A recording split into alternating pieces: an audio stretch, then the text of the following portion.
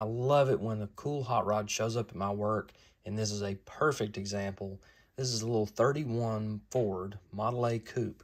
This thing's got a killer stance, got a cool chop top. Turns out it's chopped 5.5 inches. And along with that, he also changed the windshield frame, laid back the windshield just a little bit. But underneath is a 32 Ford frame. He built the suspension on this thing from front to back. It's got a drop front axle with split wishbones, and it has these cool little coil springs.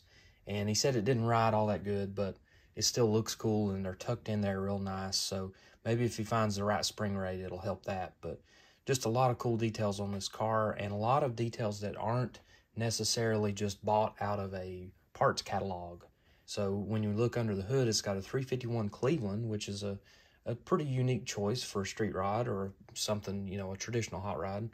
But you can see it's got a 2-barrel carburetor on it. You can see some of the details here. It's got power brakes, a dual master cylinder that came out of something modern. And then it also has rack and pinion steering, which was not a thing on a straight axle car like this. But he adapted it from, I believe he said, a Toyota Camry. So he cut it down, made it all work with the original steering linkage.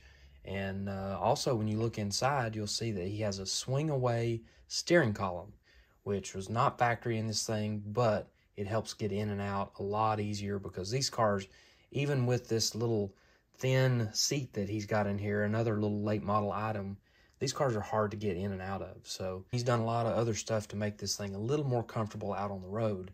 And that brings me to probably my favorite part of this whole car's story, is the fact that this guy, Albert, is from North Carolina, and he stopped in on his way back from Austin, Texas. He had actually been out to the Lone Star Roundup, a big traditional hot rod show out there in Austin, Texas, and he was on his way back to North Carolina and decided to stop in at Coker Tire and then also Honest Charlie and the Coker Museum. So it gave me a chance to see this car, and another cool aspect of it is that he's pulling a vintage small travel trailer. Now this thing, I don't know if it's a store-bought piece that he's modified or if this is a fully custom-built piece, but you can see it's got some cool 40s style fenders on it.